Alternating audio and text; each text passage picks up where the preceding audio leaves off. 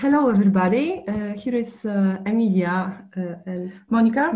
We are from Poland, and tonight, we want to discuss a little bit about the CSA. It's the beginning. This webinar is the beginning of the webinars which will follow during April. Before we begin, we want you to unmute your micro. We see that Federica has a micro on. So could you please, thank you, Federica. Yes, and then also for some rules concerning our webinar, we propose to you that we will present you our presentation. It will take more or less 50 to 1 hour because we have more than 20 slides. And then there will be space and time for question and answers. Of course, you can write it when it appears to your mind, but it will be also a possibility not only to write it down, but also to speak, to talk a little bit, because if you could pay attention, if you could pay attention, there is also a possibility to wave your hand. In that case, our moderator, Urgency, can allow you to speak. In that case, you have to unmute your microphone and we can just talk. So it will be the communication both ways, not only that we will be speaking, but also for you, there will be a space. Yes, that's all from logistics.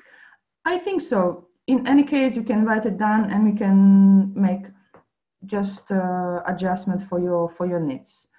So now we can switch for presentation, so you won't see our face, and I think it's not so bad. Okay, so we can stop video, and you will see it's okay. It's visible. The basics for CSA groups. This is the title for our first webinar. The 3 following, as Emilia was announcing you, will be held during April, and the exact date and the exact time will be announced on Urgency and CSA website. Yes, so let's start. As we told you already, we are from Poland. Me and Monica, we are engaged in developing and promoting the idea of CSA in Poland, and we are the part of the international team which is focused on that issue, so developing and promoting the idea of CSA. And this webinar is also the part of this international activity we have now. In Poland, the idea of CSA is developing. I think since 2011, that was the date of when the first CSA was established in Poland. Till now, we have several working CSA groups, and this we can see that the interest in establishing different kind of CSAs is growing in Poland. So we are happy about that, and happy also that we can somehow be a part of it.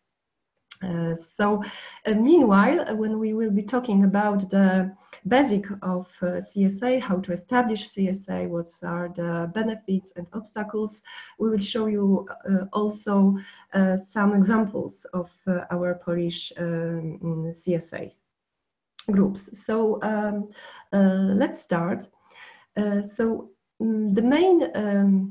The main issue we want to stress from the very beginning is the right definition of what CSA really is. And let me, okay, so we have some problems with switching the, okay, so it is. Here we have the definition of community-supported agriculture, because this is the CSA is the shortcut of community-supported agriculture. And at the very beginning, it's important to understand this definition. So we understand CSA in a basic form as a direct partnership between people.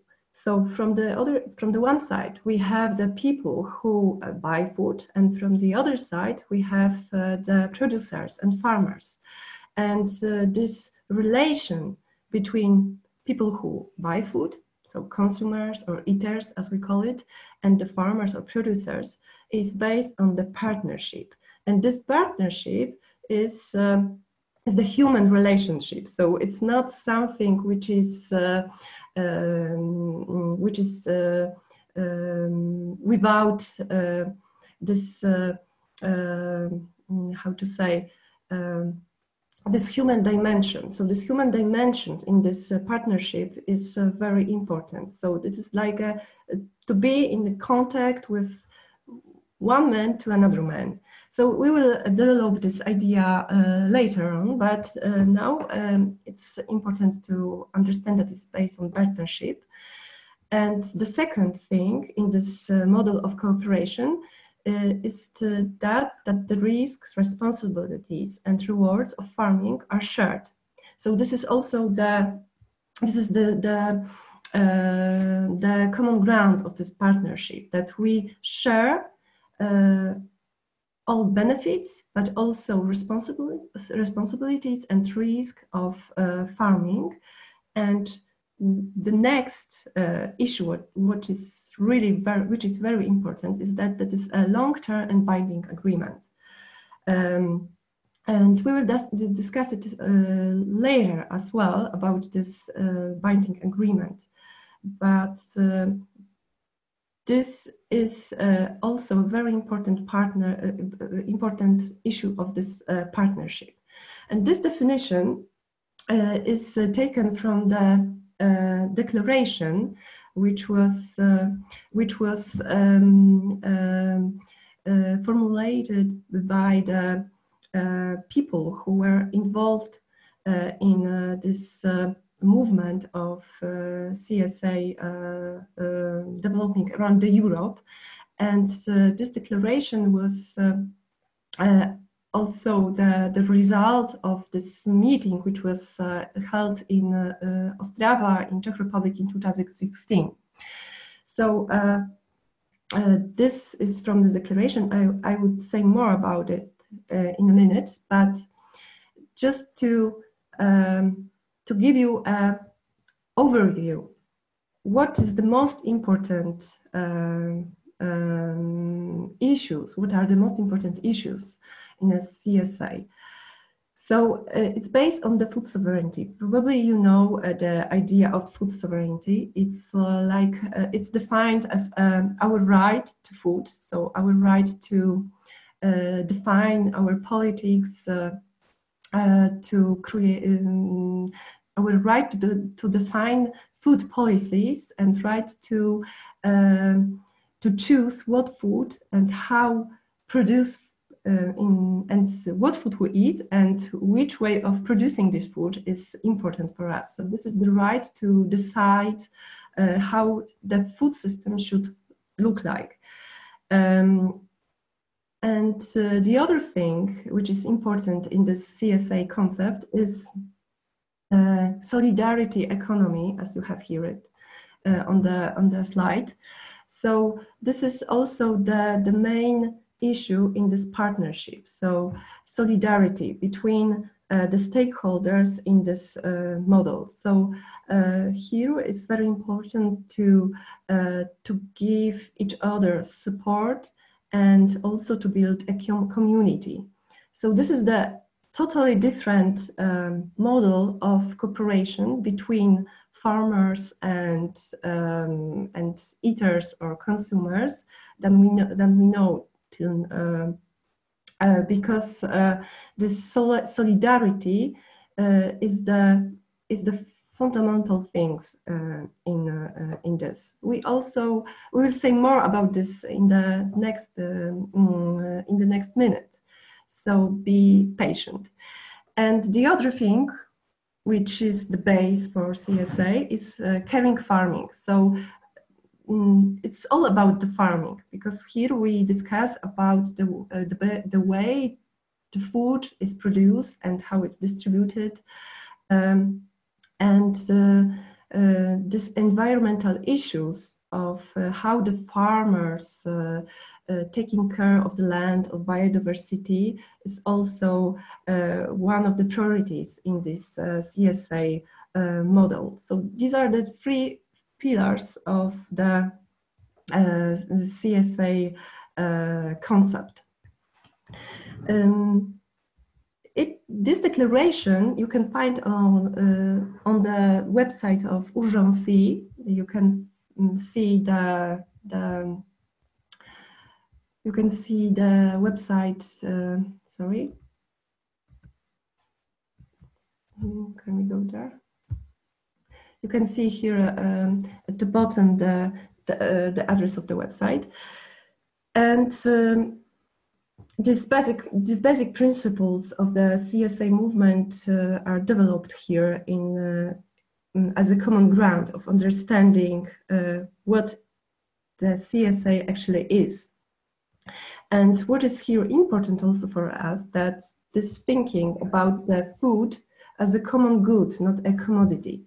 So this is very important in a time where the food is treated as a normal commodity you can on the market. So we want to change this kind of thinking about the food, that the food is a common good, and it's also the main principle of food sovereignty, that we treat food as a common good. The other thing which is very important in that model is that the production of the food is on human scale.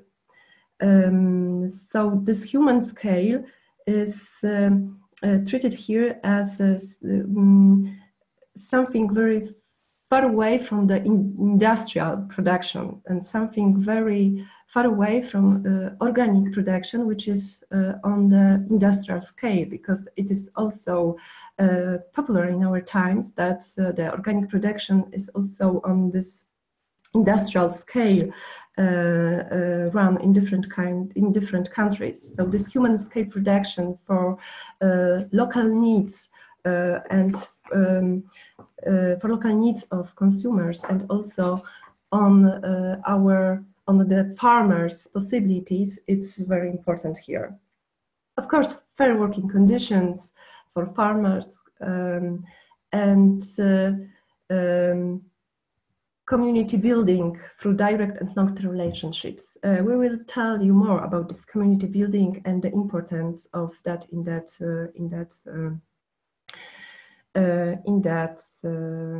concept, in that model.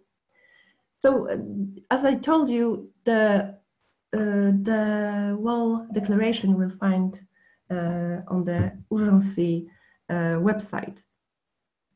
And just to show you how we call it, relationships matrix, just to show you and to help you to understand this concept. So here you have a graphics showing 3 types of market organization.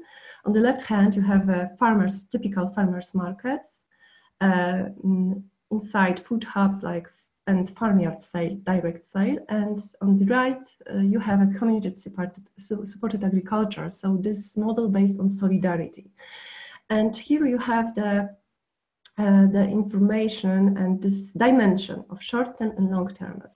As I told you in this declaration, there is very important that in community supported agriculture, this partnership is long term. Is something which is established for not only for one act of selling something or buying something, but it's a long-term cooperation. And as you can see on the left, in the case of farmers markets, this relation is short term. So you go to the market and you buy some food, and you don't need to know nothing about the farmer, and there is no need for your engagement or for your interest. This relationship matrix, you can also this understanding you can also deepen thanks to this maybe not very interesting, but I think important chart. Here we have also this three kind of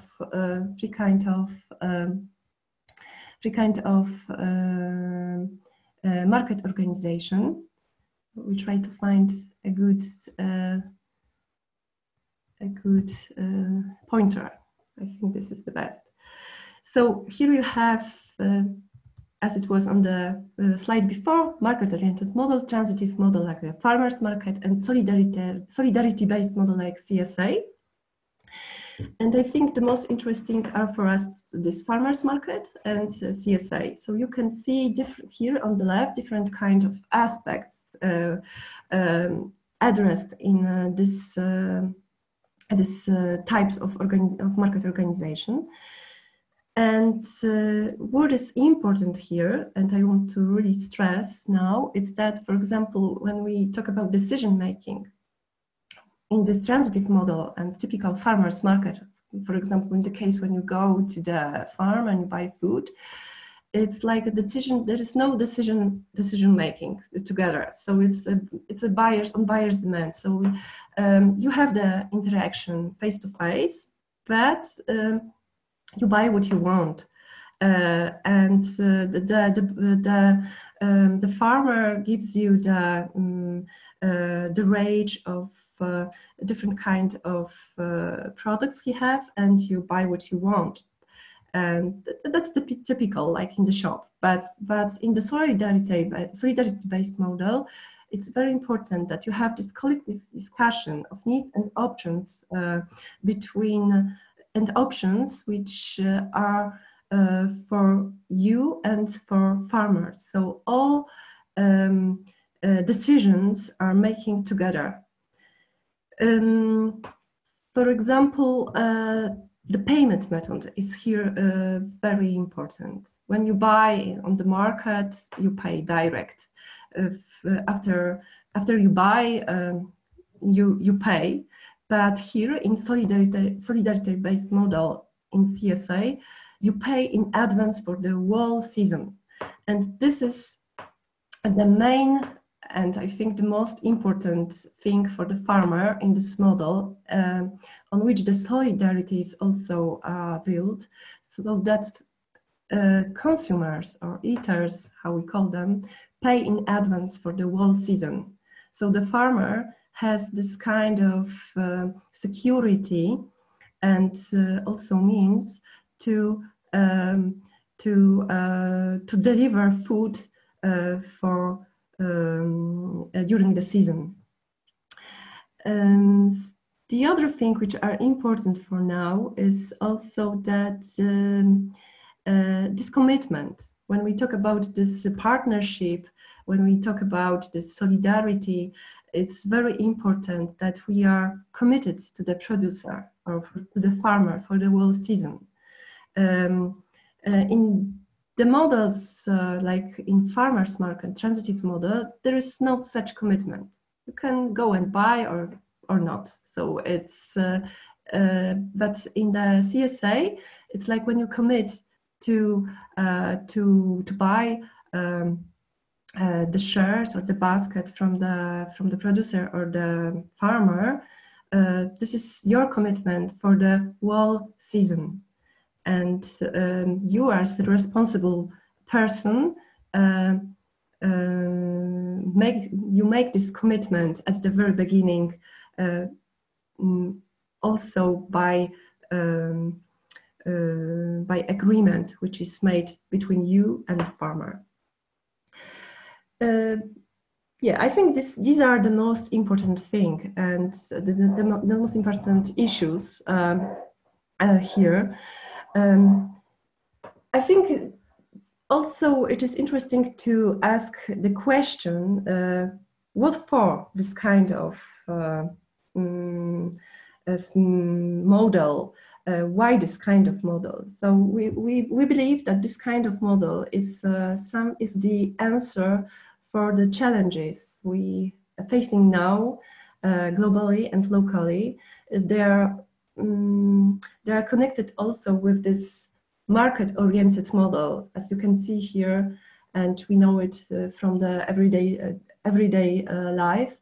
This market-oriented model, when we go to the shop and buy food, is it's not efficient in terms of environmental protection and also our needs as the responsible of or aware consumers. So we think that this kind of initiatives like CSA, so solidarity-based models, could be the right answer for this different kind of challenges, also like a climate change or disappearing of small-scale farming. It's like it could be the right answer to this kind of problems we are facing now, and also good solutions to find good alternatives for the future. So I think you too believe it, that Monica, that it could be the right way to make it in a different way. Okay, so what are the actors in this model? So first we have the farmer or producer. Sometimes we call the farmer or producer also like a grower. So because he grows and produces food.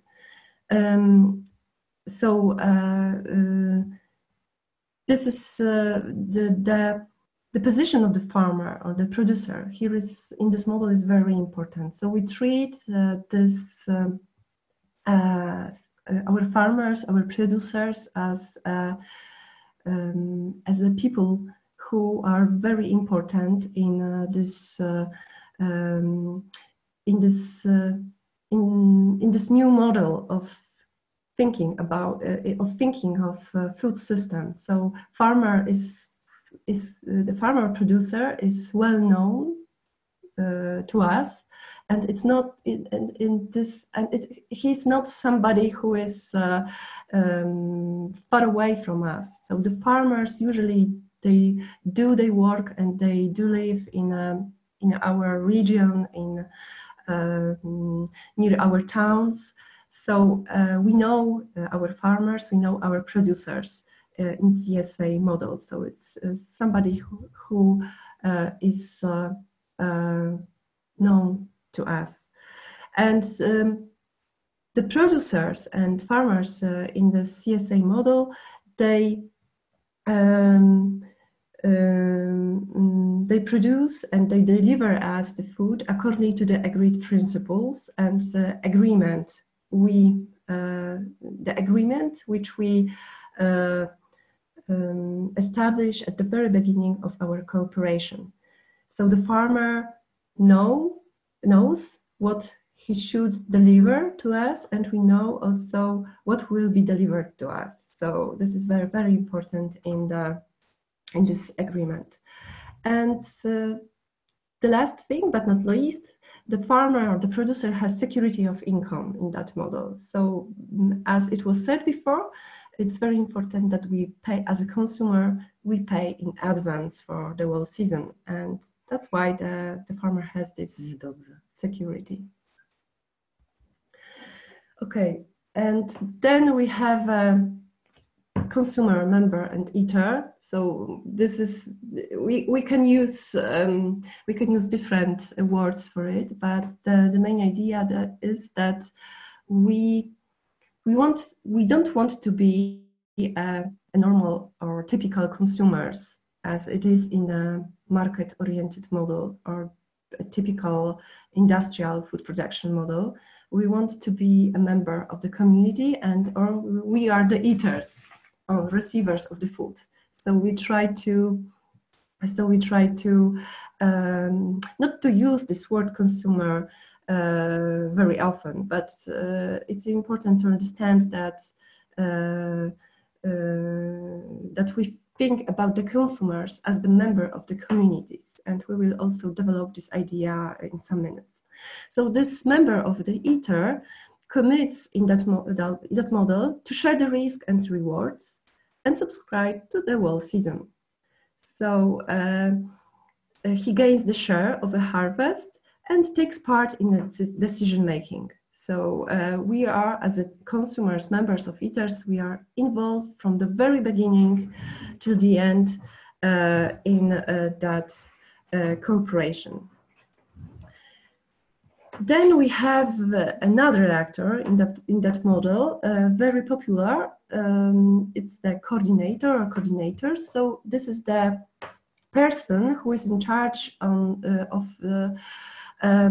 be a kind of facilitator between the community and between the farmers or producers.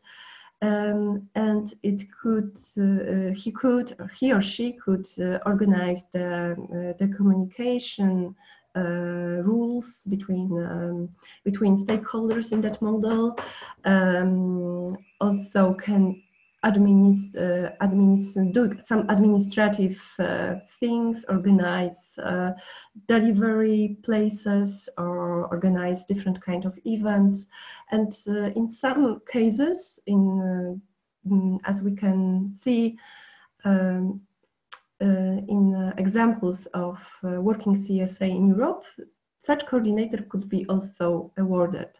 So his or her work could be also paid. So these are the actors of CSA.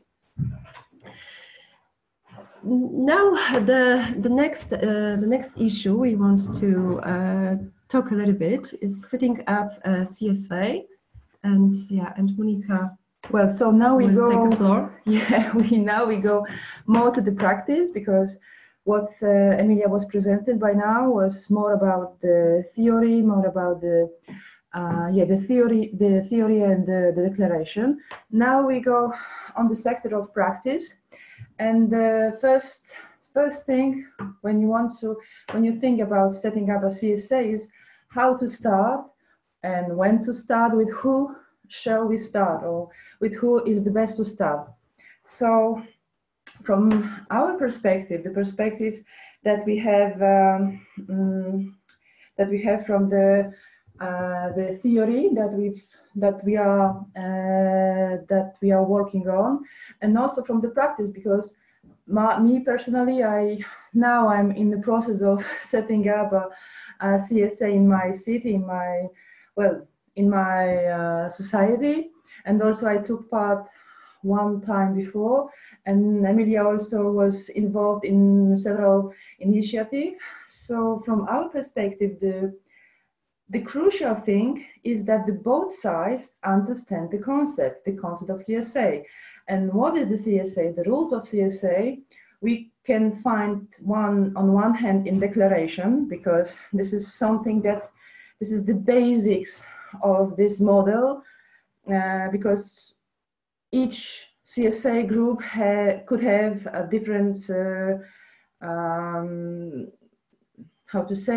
different phases regarding the region, regarding the country, regarding the people, regarding also the number of people preparing and working on within the group. But we can share this concept in two. From the one hand, farmer, if you are a farmer or a producer and you want to set up a CSA, or you are asking to set up a CSA, these three, I think, questions are crucial for you. So you should be aware, and you should know what kind of relationship you will have to develop within a CSA community, because it is not like a farmer market. So you will be in very, very tight bonds with your members. And it has, on one hand, the pros, but also the cons of that concept. The second thing is you have to respond for the question, what kind of production has to be realized? So it's not enough that you produce or you grow potato, tomato, and parsley. It's not enough. You have to be prepared to grow food, at least, I don't know, 25, 30 different kind of vegetables or fruits or just a product, because it's at your side to deliver during the whole season food for your eaters, for your members. And also it requires, from my perspective, a specific competences to prepare in that way that you can propose to your members more or less equal share in every moment of season. Yeah. And the last thing, which is very, very difficult and very, very crucial for CSA, and for that topic will be devoted one whole webinar, it's finances. So what could be the estimated revenue in a year?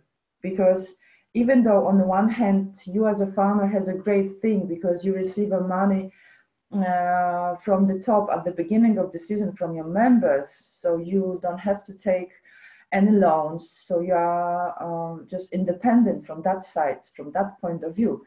But on the other hand, please remember that you already received all money, and during the season there will be no extra money if you devoted your whole farm for a CSA.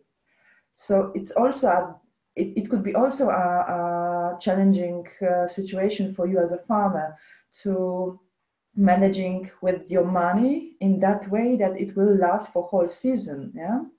So that's why it's not only the good thing that you will receive money from in advance, but also it's something that you can you have to deal with that. Yeah. As for eaters, we are using this name, eaters, consumers, members, but those who don't farm on the ground, don't farm on the don't grow food. So the eater, before you start setting up a CSA and before you start to prepare a commitment, just answer to that two questions. If you are ready to pay in advance of receiving of food, because if you perceive, for instance, in Poland, our season, it's more or less like 20-25 weeks. Yeah, so it depending on CSA groups, but it starts more or less in May, end of the May, and it lasts up to mid-November. So are you ready for to receive a share every week, because mainly it's a weekly share? Are you ready to receive it? And also, are you ready that in some at some moment of the season there will be a peak of tomato, and, and your share will be a lot of tomato, and if you have it a lot of it, you have to do something, because it's not possible to eat everything. Yeah, at the same moment. The same for, I don't know, for the cucumber or courgette or any different pumpkin, for instance, the autumn. This is the crazy season for pumpkin. So you also have to change your custom. You have to change your habits regarding the CSA model. And I will tell you more about that in next slides, because it appears very often when I was interviewing people working within a CSA group, that just entering in that model of cooperation changed a lot in their life. Also regarding the habits of behaving in the social life, like you start to cook more at your flat, at your home. You don't eat so much outside because you know that in your kitchen there are fresh vegetables waiting for you and preparing some good food. Yeah. The second thing for eaters is that in many CSA models, very popular, or even it is in some way obvious that the members also take part in distribution, farm work, or doing any extra thing concerning production and delivery, so doing the logistic. It's very popular that a farmer, people working on a farm, they just give you a stuff, and it's up to you, consumer eaters in the cities, to find a nice and good place just to share the goods. So somebody should spend some time just to be there, to make a just to be there, and maybe to clean up the room after the share, or maybe to make packaging. I don't know. So I will tell you more about this kind of thing on a slide concerning devoted for duties. Just to show you a little bit of photos.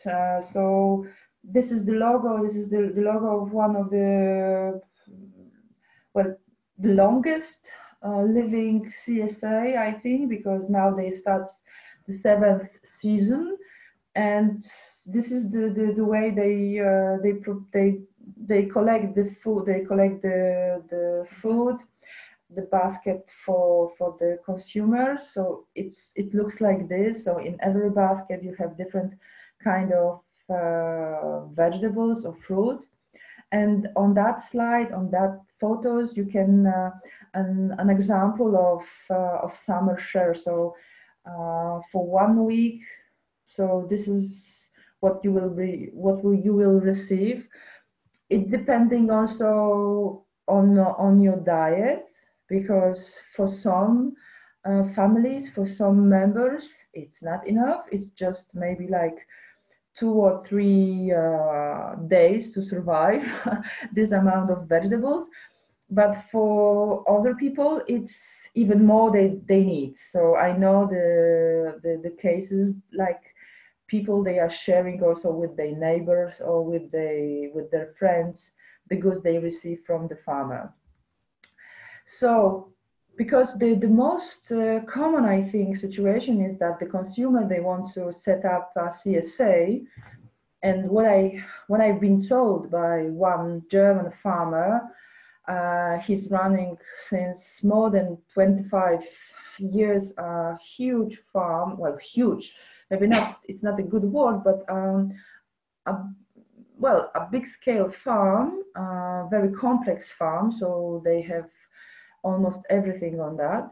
And he told me that when they set up the first CSA, it was more than 25 years ago, they were initiating that group. And that group didn't last for a long time because for many reasons, people resigned, people weren't prepared for that kind of model of cooperating.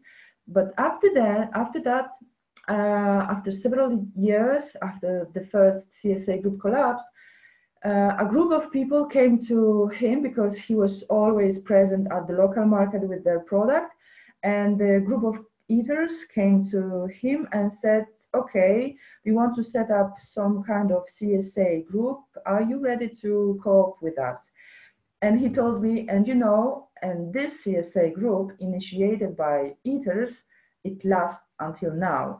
And from my perspective as a farmer, this is the most sustainable, the most reliable way of preparing CSA, because you see the need, but also you have to find a good farmer.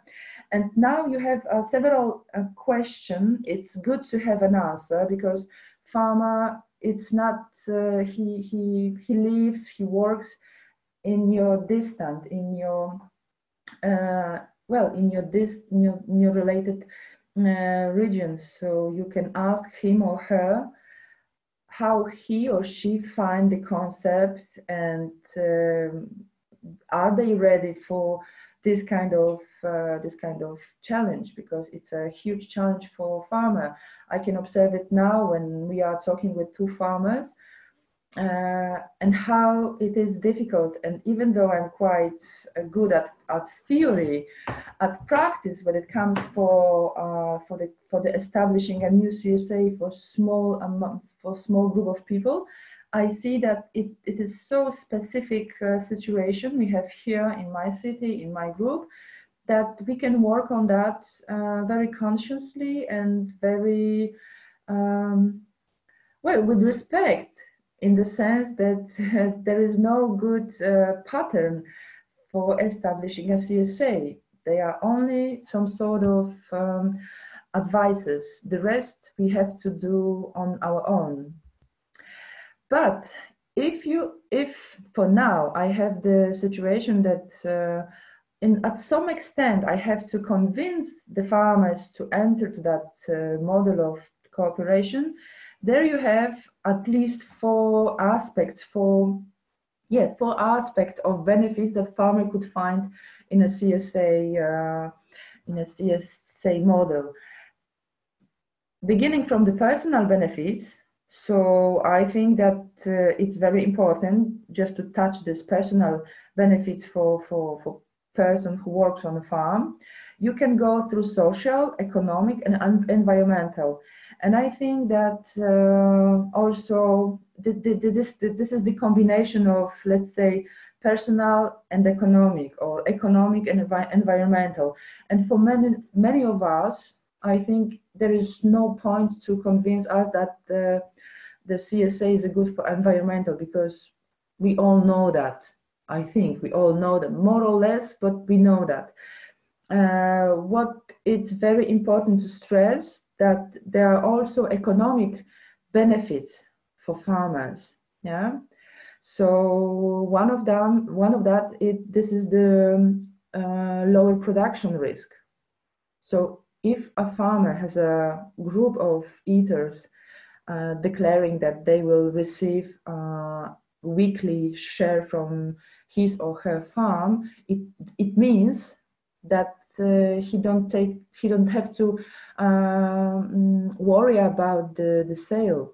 So he could think that everything is already sold, and I think this is a good thing for farmer. The other thing is that you can be sure that your eaters are ready to share the risk.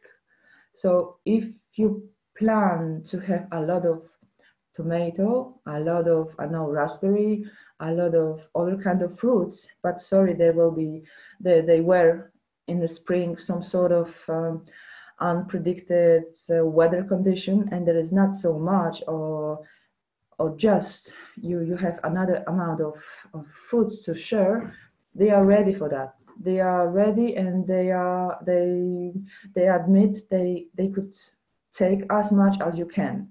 So it's very, very, I think it makes a lot of comfort for farmer.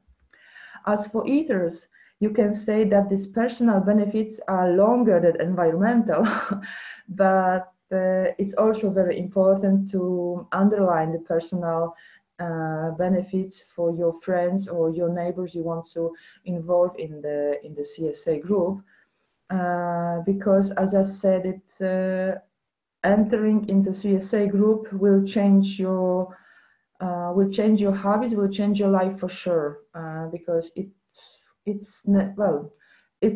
works like this. You will make a community group, and you will have to cooperate together, and also you can have to deal with different challenges, with different situations, which are at the end very developing, very good for each of us. For instance, just also some photos how it looks like.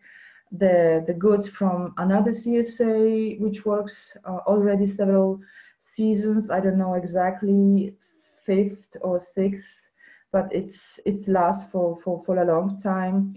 And also this basket looks very, very well nice because it's a huge variety of product. And as you in the main cases, you admit that you will receive a weekly share without exact number of carrots, without any exact number of any other vegetables, but it will be just your share. It is also a point to cope with your co-members if you want to swap something or just swap product or swap different recipes for good food, for good food. Yeah, the tomato peak season. You can see the variety of tomato, but it's not only to convince somebody and to start a CSA, but just to see how it is in reality. So you have to be aware of obstacles to start the CSA.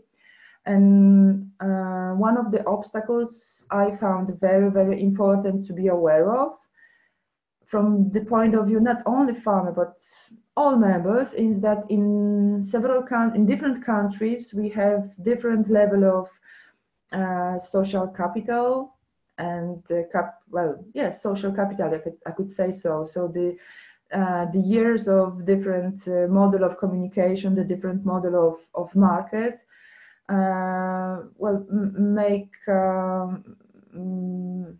make difference. Yes, so that's why if you follow the different history, the different phases of CSA, let's say in a country like Poland, Czech Republic, or Hungary, they have something in common. And also something in common have a CSA group from Mediterranean countries, yes, because we are a little bit different from the point of view historical, political, and social as well. And it reflects on the way of communicating, in the way of do we want to cooperate in a close community or not, or we are more independent or more, I don't know, more independent.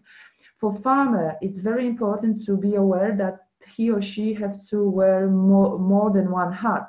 It means that it's not only about producing or growing food, but also to be competent in communication, to be competent sometimes in marketing. So just to be aware, yes. So it's like inviting somebody at your home. On one hand, it's good, but on the other hand, he or she will enter to your private space, to your private space.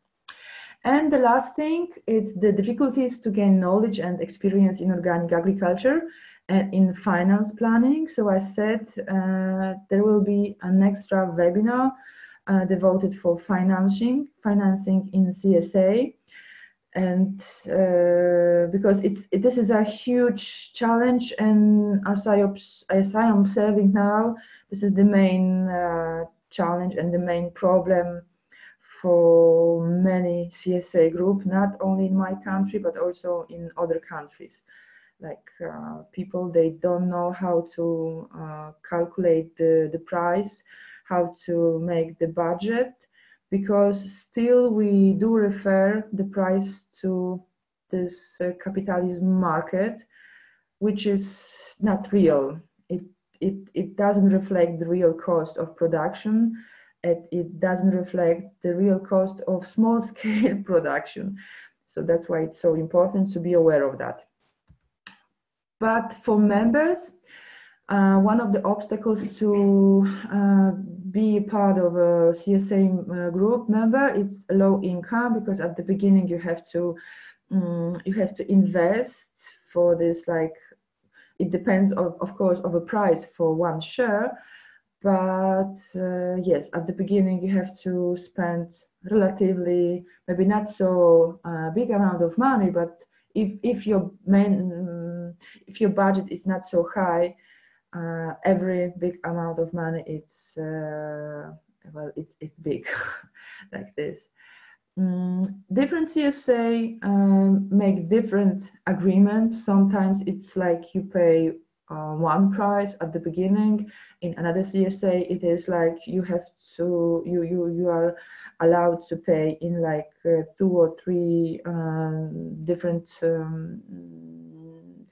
shares. So it's possible just to divide this total amount for money. I know that in Spain sometimes this is also a question for running CSA, that the members of CSA just not only share the risk with the farmer, but also share the risk with other members. So if you are a member of CSA and suddenly unexpectedly you lost your job or you have the financial problem, your group could support you, because you as a group, you set such a rules that as we already mentioned, the food, it's not a normal, let's say, asset on the market. It's something very, very important, and everybody have to be able to have an access to good food, right, to the good food. So that's why how you will deal with this obstacle in your group, it's up to you to decide within your declaration, within your agreement. Also, you have to be ready to limited choice of product, and sometimes it could happen that the quality or maybe the quantity will be not as you were thinking. So at one time there will be not so much of fruit as you thought, but on the other hand, you could have a lot of vegetables like pumpkin, I said, because it's a nice vegetables and it grows very, very good. And in one season, you will have too much, but much more than you were aware or you were prepared for. So just answer for that question: are you ready for that, to change your habit and sometimes make more pickles or make more pumpkin soup? Yeah. And the last thing is the question of logistic. So it could be inconvenient for some of us that we have to pick up our shares from one place, and maybe we will have an extra duties with that, concerning cleaning, concerning packaging, concerning, I don't know, making any other logistic organization task. But it's also up to you as a group to set up the rules.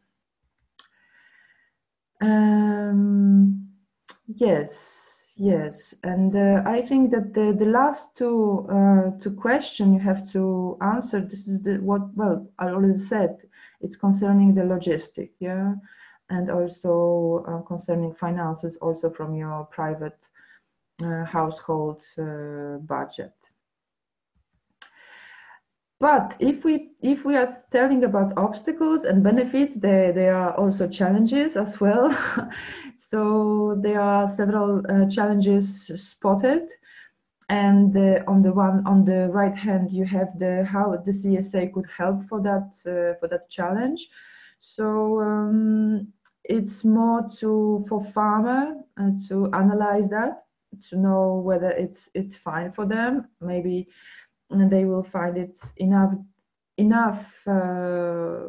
good or enough attracted for them to go into a CSA group, to set up a CSA group. And I think the best thing is just to observe the different story of different CSA, because it's only several challenges, but as much as you can, as much as we have different CSA group, they could they could present different challenges and different solutions that CSA give to that.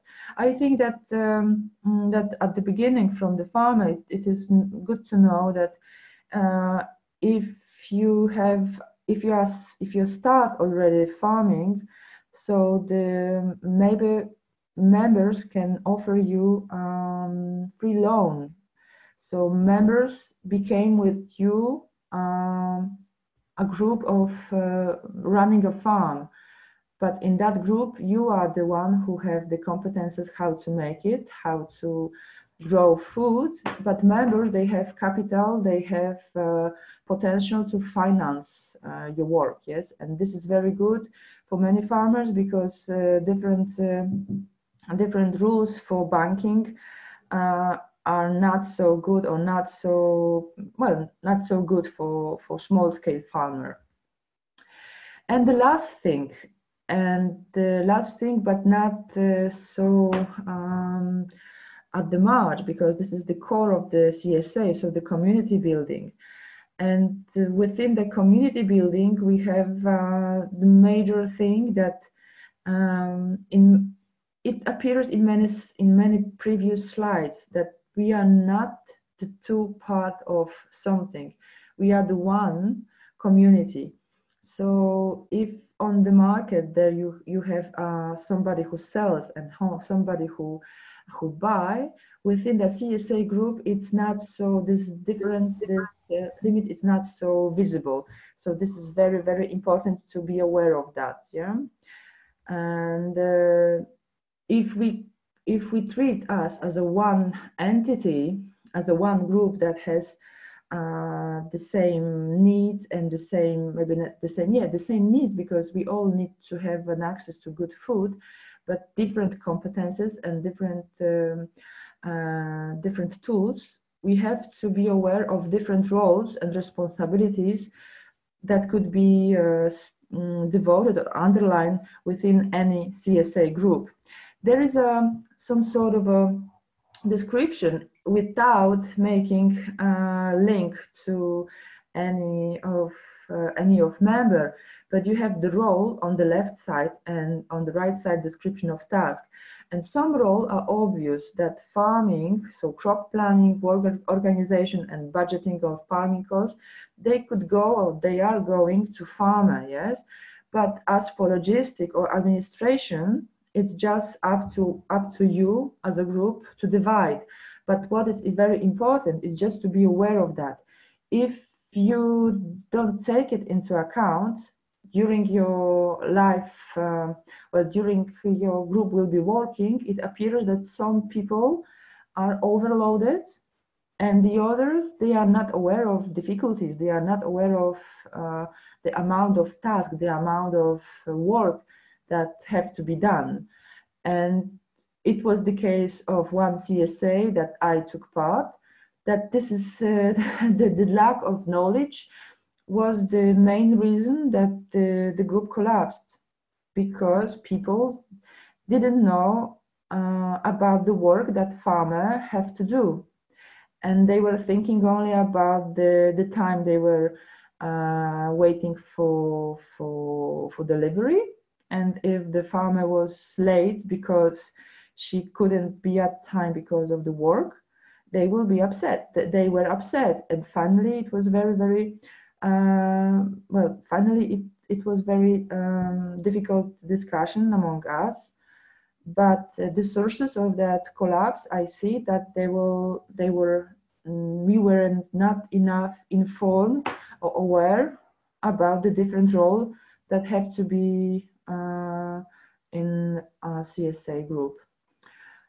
These are, let's say, 3 extra different roles, and the last one, education, it's not, let's say, it's not compulsory, but many CSA group, because they pay attention on a social background, they pay attention on this environmental background as well.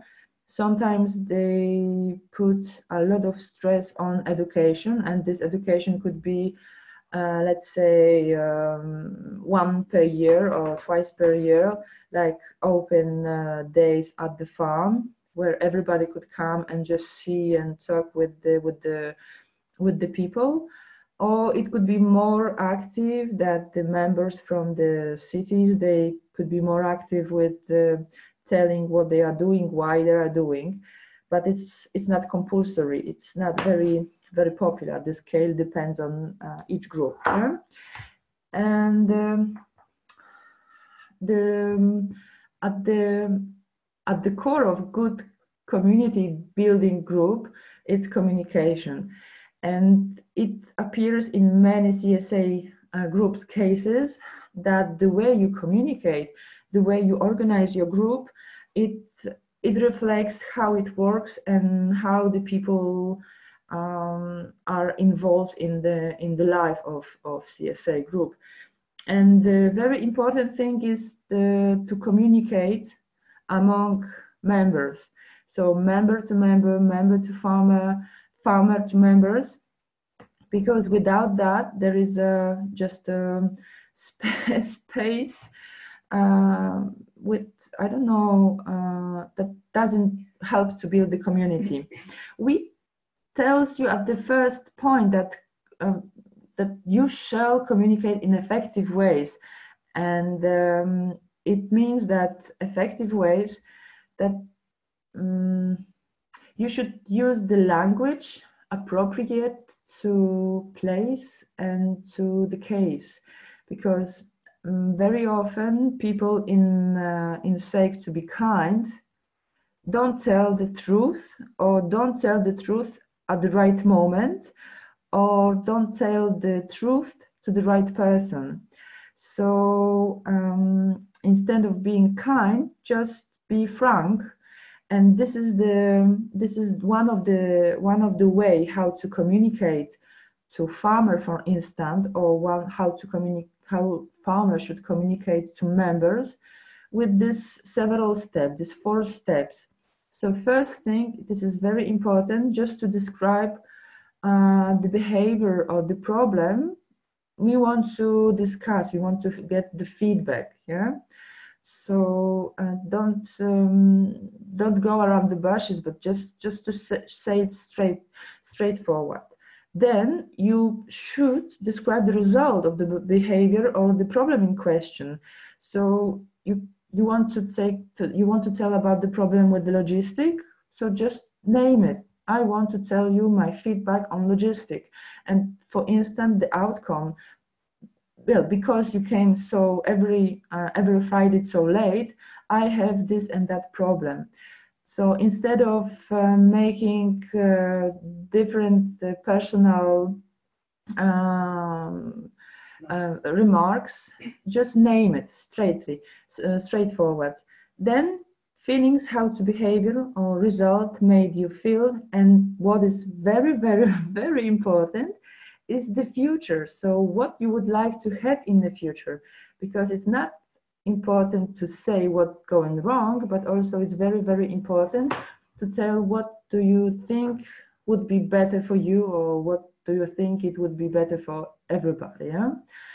And this is very basic thing, but it happens that in many cases of problems within the CSA, it goes back only to that question, how to make a personal feedback effective and yes, effective and helpful, yes. And the last thing of our presentation, because it's impossible to tell you each kind of challenge, each kind of benefits, each kind of CSA case.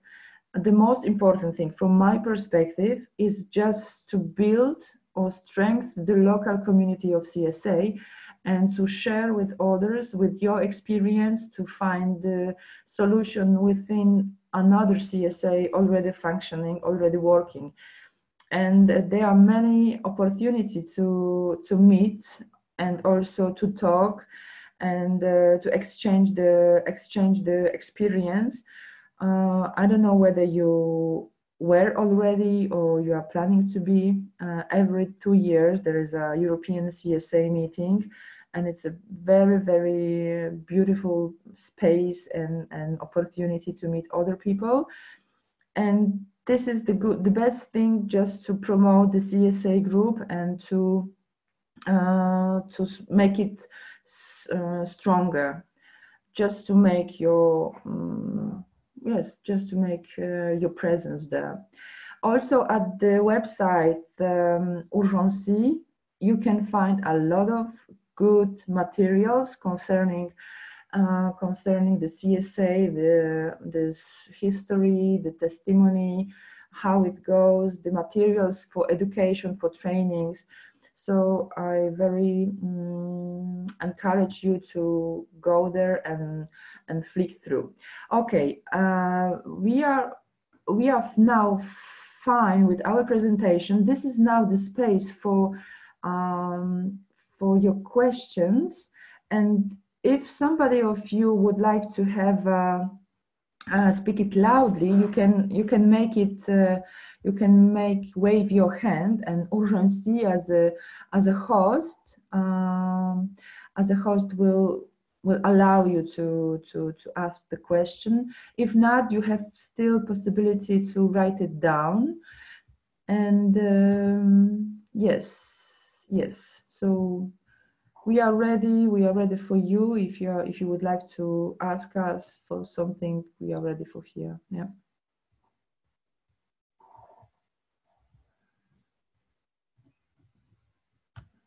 What is important also for you to know that this webinar, it's recorded, and you can also share with your friends or with your farmer neighbors, just to share with the link to the webinar, and she or he can just watch it again, and then can ask us through emails, through different ways. Okay, we are ready for answering. There is an icon of raise hand, so you can press it, or you just can unmute your micro and just ask the question.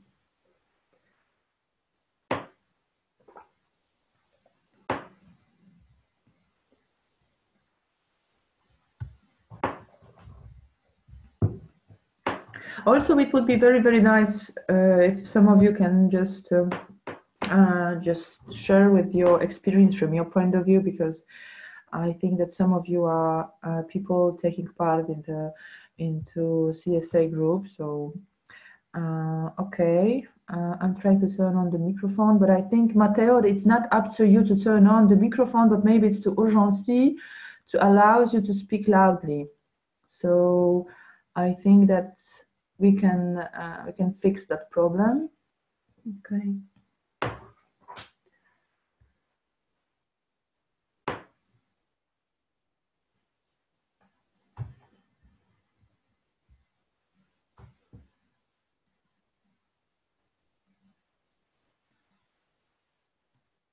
If not, Matteo, maybe you could write down your question. We can answer as much as we can.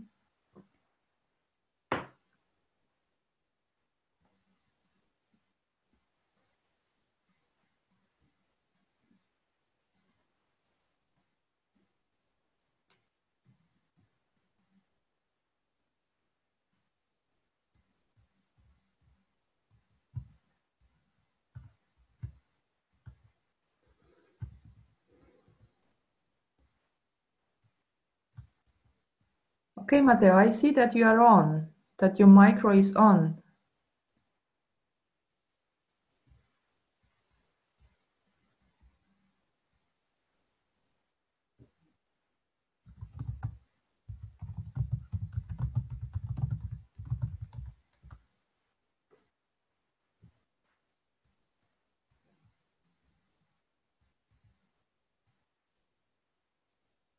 Hello? Okay, yes. Oh, fantastic. Hello. Hello. We are listening from Mannebach in the west of Germany. We are a small farm of goats. Mm-hmm. We make cheese, and we sell in the format of farmers markets. So we are on 4 or 5 markets around the region. And we are very curious about the format of CSA. Me personally, I was part of it as a consumer. But obviously, like producing one product, which is cheese, well, we produce several kinds of cheese, but selling one product, it becomes even more challenging to set up that kind of format. And so I was wondering if you had any reference or experience with people that produce only cheese, only eggs, only meat, and if there is history of many farms that collaborate. So for example, if we found another CSA, maybe they put a portion of our cheese in the portion of vegetables, or I don't know if you have any idea of how we could approach the CSA format without being a CSA that it's 100% cheese, which is I think a bit I don't know. Yeah, I understand your question. Yeah, I understand. And I think that it would be very, very good for you to just to get know about the specifically French scale of CSA, because it's very popular in France that several farmers, they cooperate together with a group of family. So for instance, a CSA it's constituted by, let's say, 3 farmers. One is runs farmer orchards. Another is has vegetables. And the third farmer provides, let's say, cheese like you and bread, for instance. And they have 15 or 20 families. And this format, this model of CSA, it works very, very good, because it's not obligatory that you, as a farmer, have to have this 30 vegetables or 30 products for your consumer, but it's also possible to cope with your neighbors farmers. So maybe just to talk loudly about that with other farmers in your region, that you are ready to cooperate with them. It's a good idea. And also, while you take part in a market, farming market every week, I suppose, it's also good to communicate with your consumer whether they will be interested in such a way of cooperation. I think it's also maybe could be good thing for you just to contact with Solavi. Have you ever communicate with them? Yes. Not directly regarding this. I was part of a Solavi network in Berlin. So I know what it is, but we haven't been in touch with them as farmers. Okay, because they could be they could be well informed about the different farmers running a CSA, and they could just give you an advice where to address. Yes, but this model also works very, very good. That there are several farmers that provide good food for the eaters. So you are not obliged to go out of your goat milk scale. Yeah? Yeah. Great. And another question that I had is, well, the 2 questions together, and I think they regard the part of trust between consumer and farmer that become kind of part of the same family. But I was wondering 2 things. So one is, let's say we make a budget, and I say, I have 1,000 euros of expenses for the whole year. We are 10 people. Every share is 100 euros. Fantastic. You pay that to me. I've got my 1,000 euros. now after 2 months there is an epidemic in the stable and 20 goats are very sick and I need to spend €1,000 more of vet. Who covers that, and how do you manage unexpected costs and yeah, those kind of Well, I guess it depends by every group, because obviously you make your own agreements, but in your experience, what kind of systems are there in place to kind of yeah, make the impact softer? Yeah, so in theory, it goes like your group of consumer eaters, they accept that different thing could happen. And if it happens, regardless your knowledge, regardless your work, they are ready to, well, to take part into the risk. So in theory, it's like at the beginning of the season, the farmer establish a price for every week share. At the end of the season, it's up to him or her just to communicate that, okay, my provision were right, so it's fine. Very often it happens that the farmer just adds some extra stuff because they were good opportunity to grow good food.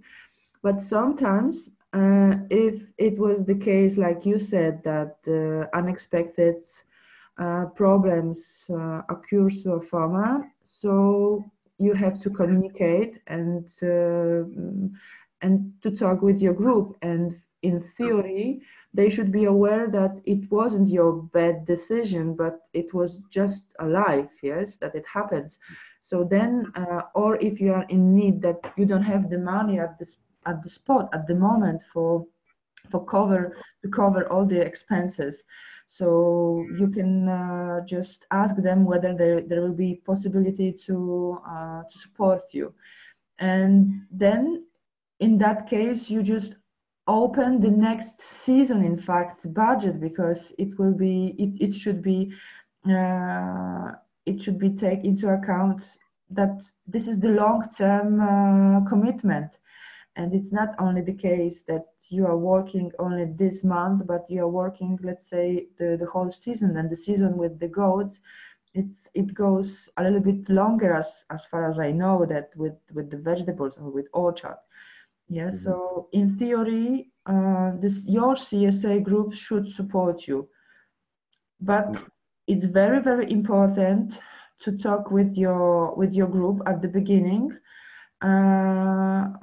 Or just to maybe to communicate the history of your farm, because this kind of calamities doesn't happen so often. It happens, but not every year. Yes. Yes. So it's also a very important space to well communicate and well explain where is the problem and how they could help you, and what happens if they don't help you. Yeah, because it will be the consequence. Yes. Thank you. Yes. You're welcome.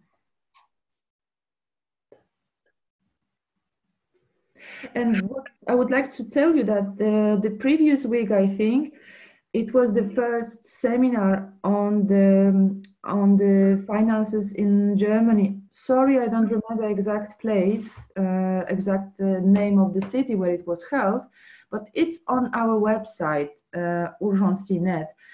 And also you can address to the organizers. The Solavi was organized within the Solid Base project. And it was very, very good, as far as I know, very good workshop. Yeah, the same was in Czech Republic the last weekend, and also in Poland we will be running such a workshop about finances, sustainable finances in CSA group in June. So it's still working on the process, yes. And it's good to well, I think the contact them will be a good thing for you. Yes, this was a seminar by Solavi. Yes, yes. Oh, I see that in our Zoom group chat, Urgency already put the shortcut to the fantastic. text. Thank you. So yes. you can see it. Great. Thank you very much. Thank you.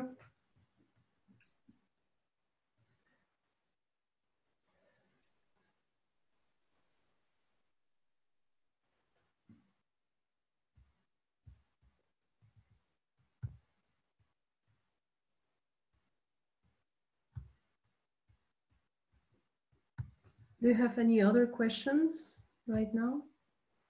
Or just you want to share with us some of your experience concerning set up a CSA or pros and cons of being a part of CSA group. It's a good space. It's a good time for that.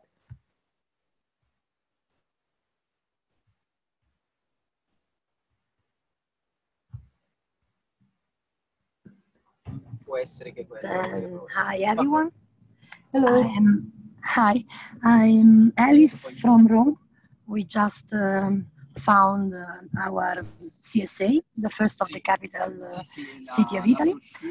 And yes, we have some troubles in credibility, so that there is so much to change on common way to live, like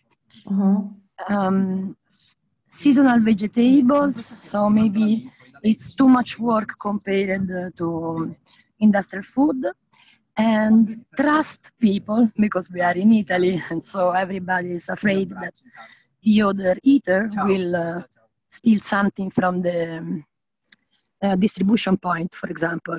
That will be no equal. So we are trying to build communities also inside the small groups of eaters in the distribution points, so that they will know each other. And how do you work with involving the eaters in the living of, not in the working groups, because they are really active. We have really a good answer in the working groups, but within each other, to build trust in between eaters. So you are the part of the farmers, or you are the eater? I'm part of the farmers. We are 3 farmers. We have already many volunteer people, and we will start distributing in May. So we are just born. Yes. We are start seeding and planting, and we get some. So the eaters are really involved into the CSA life, but they do not trust each other outside of the CSA life. So we are trying to create some meeting points for them outside of our activities, just that they know each other, that they can build relationship. Yeah, I think it's a good way just to enhance them, to encourage them to know each other, because if you know each other, if you know your family, if you know your private life, it's less likely that you will be not kind with the other person. Yeah, so I think this approach is very, very good. But I think that there is now not any good advice except meeting and talking.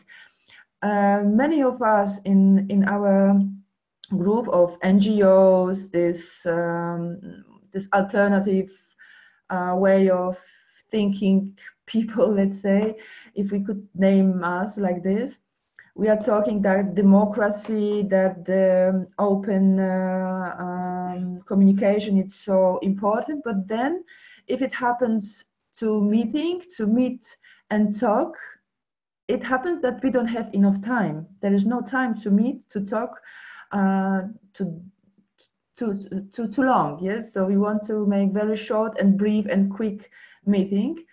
but it's not possible. It's not, well, it's not possible. This is not the way that we build the community. The community is built during an amount of time. And I think that maybe if you see that this is very challenging question, that people, they do not trust each other, and you underline very important thing that you are worrying about that somebody could steal goods. Well, it's very tough thing, I think. So maybe ask your community, maybe ask them frankly that you would like to see them cooperating very closely to, well, to build this trust. But maybe it's good for them and for you as well to speak loudly. What are you afraid of? I'm thinking on the spot, but I think that what I would do at that situation. What about you, Emilia? Yes, I think it's a very good idea just to discuss all this problems or your and issues you are afraid of.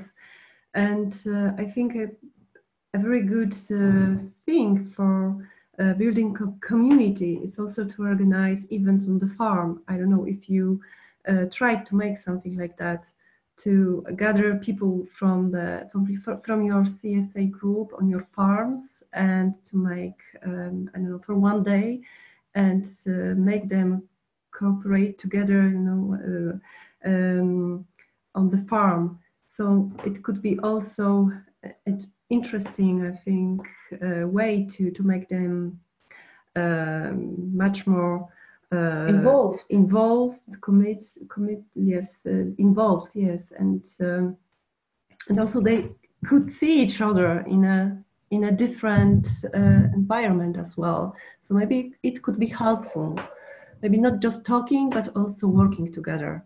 Yeah, absolutely. Idea of working together. So with your own hands.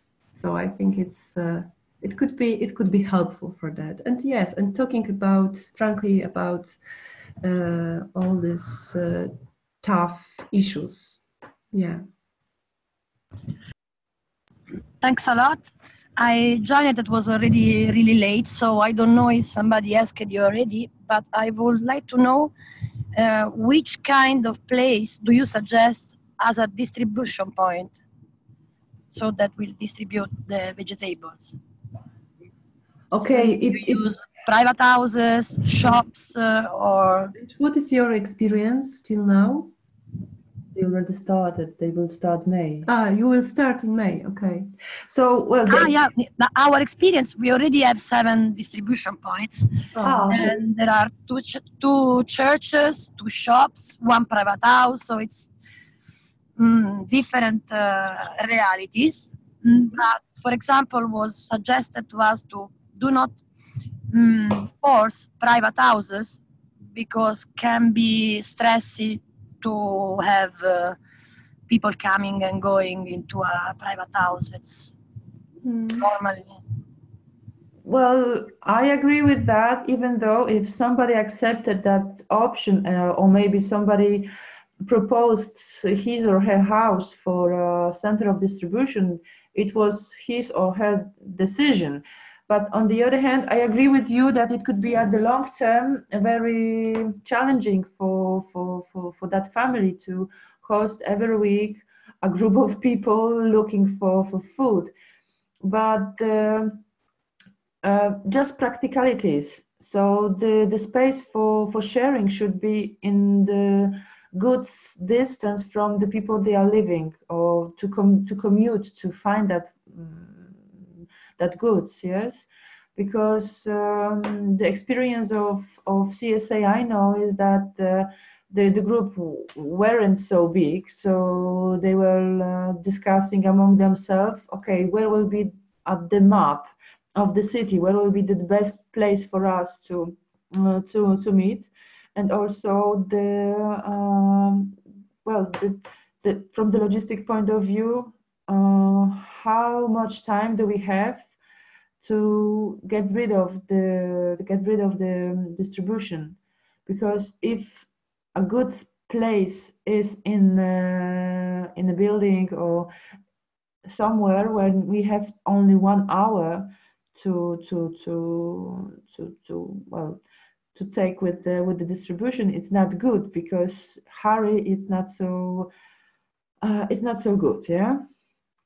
But I think that it's up to your group. Many farmers do like this, that leave the decision to group of eaters to decide where they want to have the delivery. So leave them maybe to decide to find a nice place where you just give the food. A pretty suggestion. Thanks a lot. Thank you.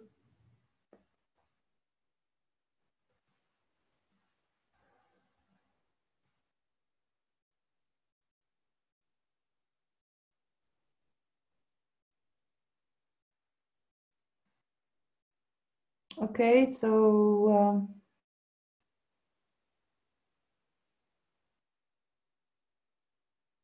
do you have any other question or want something with us?